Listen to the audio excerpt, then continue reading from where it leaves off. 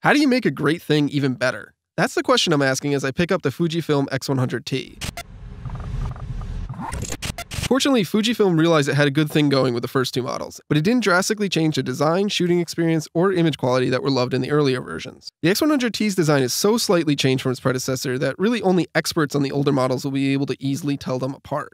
Some of the corners have been sharpened, the knurled textures and the dials have been improved, and there's a T on the front where there used to be an S. The fixed 23mm f2.0 lens is the same as on earlier models, but its aperture ring now supports third stop adjustments instead of the full stops that it was limited to before.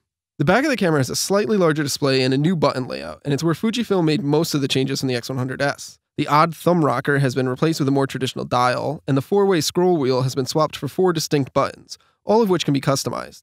There's a new menu for accessing Wi-Fi, and the quick menu button has been moved to be easier to reach with your thumb. The buttons to the side of the display are smaller and clickier than the X100S buttons, but the experience of using them really hasn't changed that much.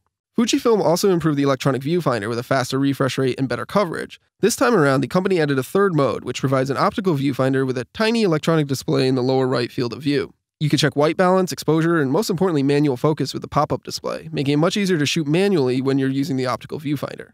The X100T has the same 16-megapixel resolution as the S, but it's got a faster processor and can now shoot up to ISO 51200. And you can adjust exposure compensation by up to plus or minus 3 stops, as opposed to the 2 that the S was limited to.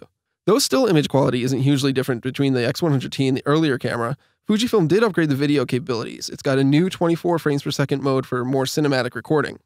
But the X100T is still a much better camera for still photography than it is for shooting video. The camera's new Wi-Fi feature was lifted straight from the X-T1. It works just as well here to transfer images to your phone or your computer, and you can use your phone to remotely control the X100T, including full manual exposure controls. There are plenty of other little improvements on the X100T, including more slots for custom settings and a new film style mode that emulates Kodak's vaunted Kodachrome slide film. Both of those things are nice additions over the X100S, and I hope Fujifilm brings them to the older camera with a firmware update, which is something it's done with other features in the past. If you haven't yet shot with Fujifilm's X100 series, the X100T is easily the best option yet.